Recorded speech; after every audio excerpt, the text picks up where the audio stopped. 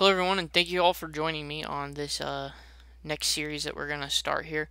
We're going to go through and talk about the Automation Direct Productivity Suite programming software and some of the features that it has, as well as creating basic programs and using some of their features they have within the software. I'll go ahead and create a new playlist with all the videos in there so you can just kind of follow along and go through it. At this point, where I'm starting here is I've already installed the software from Automation Direct's website, and all you need to do, because it's free, offered free from Automation Direct, is to go to their website, create an account with them, or give them your email address, and then go ahead and download it and install it on your computer. I'm using 3.9.0 version. I'm sure there's probably a newer edition out there. Most of the stuff's probably going to be very basic and similar.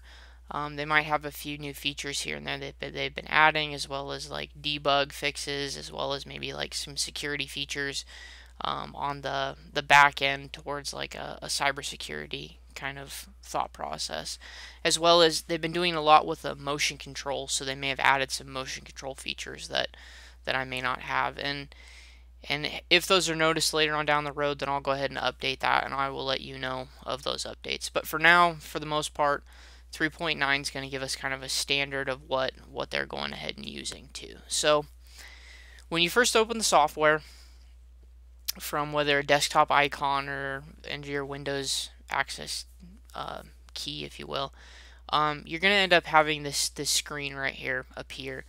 And it's going to ask you whether you want to start a new project, open an existing, or read the project out from the CPU. Well, I don't have a CPU connected right now, so we can't pull from there, but and then I also don't have an existing project that I want to use at the moment. So we're going to go ahead and start a brand new project. And so we just go ahead and click Start New Project, and then it's going to open up this Choose CPU thing. Now, if we want to close all this out and resize our window, we could go ahead and do that, or we could go ahead and create our new CPU.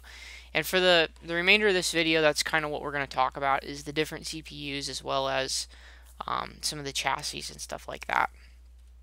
So Automation Direct offers 3 different types or sizes of the Productivity Series PLCs.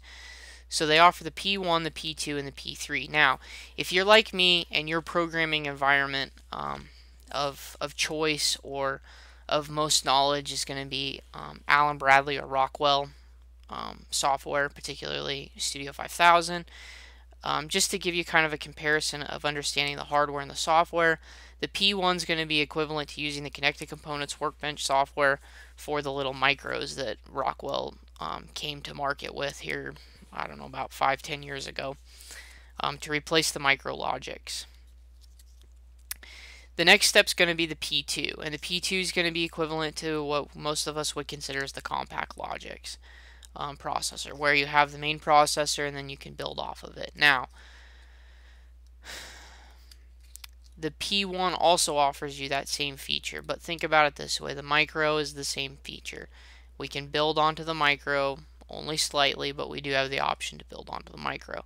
The P3, however, is the power horse. It is the work dog of the Productivity Series system. It's no different than the ControlLogix software base, as well as its chassis-based system. So for me personally, I like to use the P3.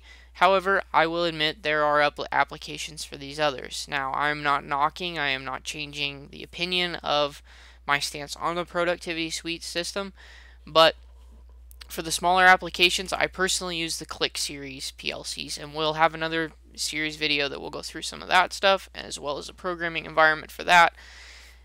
I'm not saying that either one is better than the other. I'm just simply saying that in the past, these are the ways I have programmed.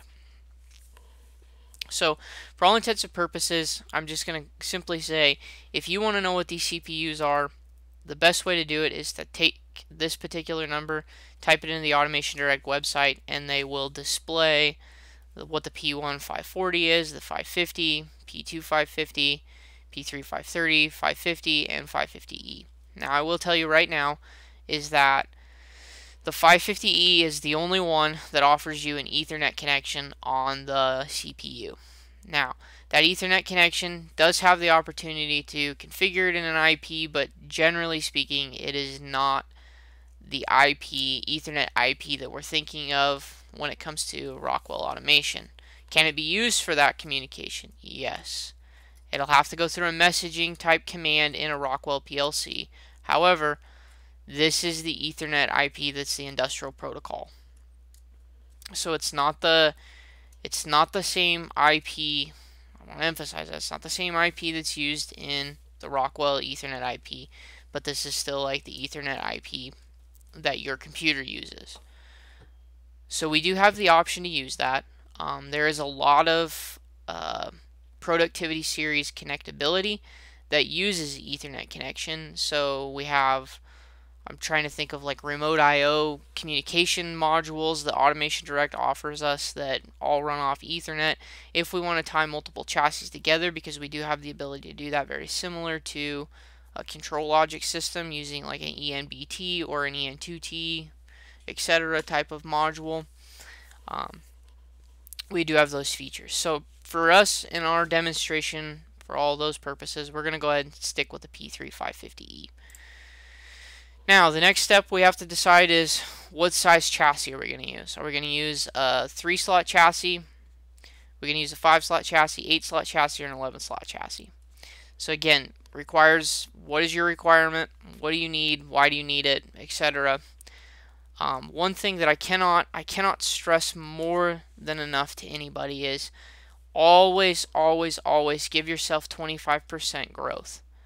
So anytime you design a cabinet, anytime you design a program, anytime you put hardware into something, always allow for 25% growth, because you know good and well somebody's going to add something to this machine later on.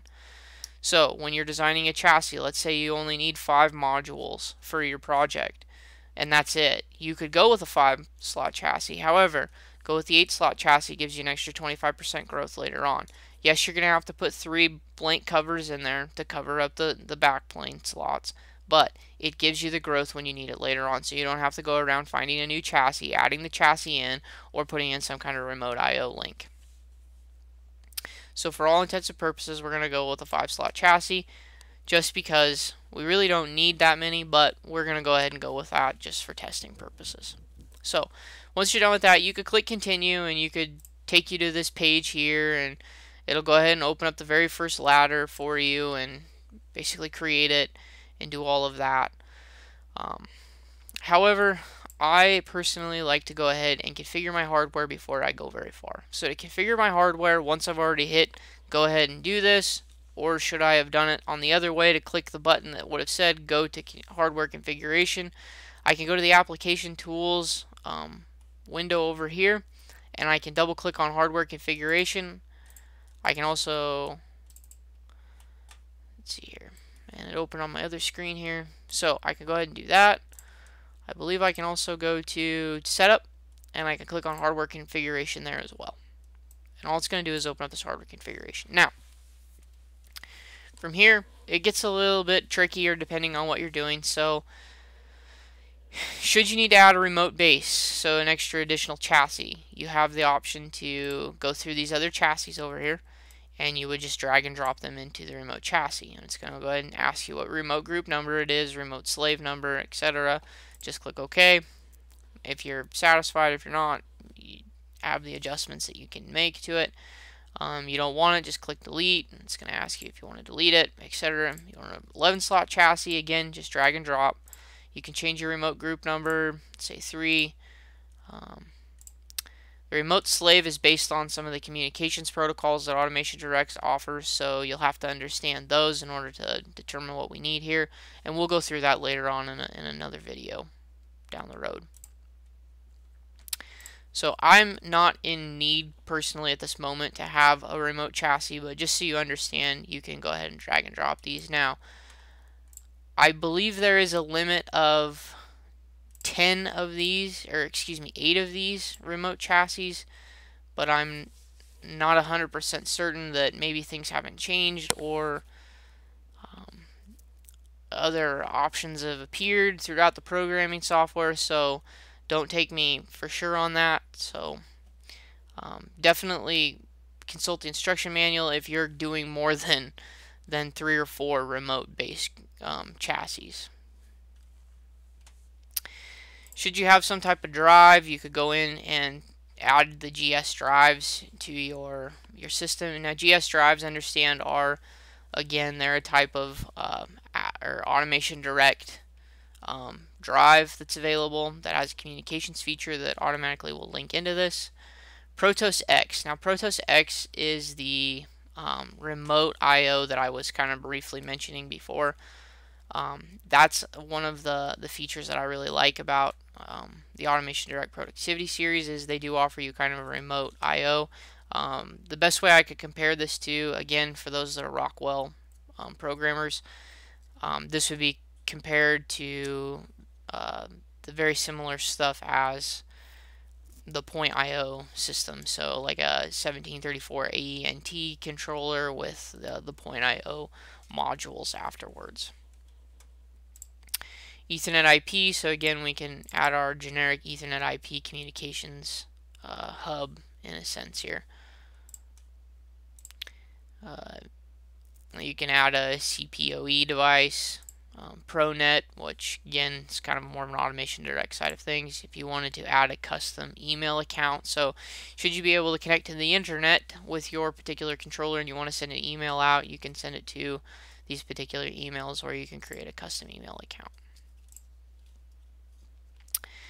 When you are ready to add any type of I/O module, you will double click into the base chassis that you are looking for, and then you will be given all of the particular modules that are available for the Productivity 3000 series software or hardware that Automation Direct offers us.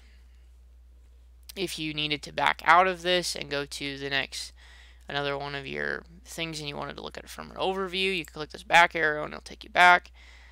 If we had a base, another remote base, and we wanted to change, say, the main base, we could go ahead and do that, and then we would still have to go back to the overview in order to double click into the other view. That concludes everything for this. This has been adding kind of our chassis to the project, as well as adding the controller module that we wanted to use. In our next video, we'll go through how to add the modules and the very basics of beginning of tag structure a little bit, and then we'll talk a little bit about potentially changing the names of the tags for our usage. So thank you all for watching, and stay tuned to the next video.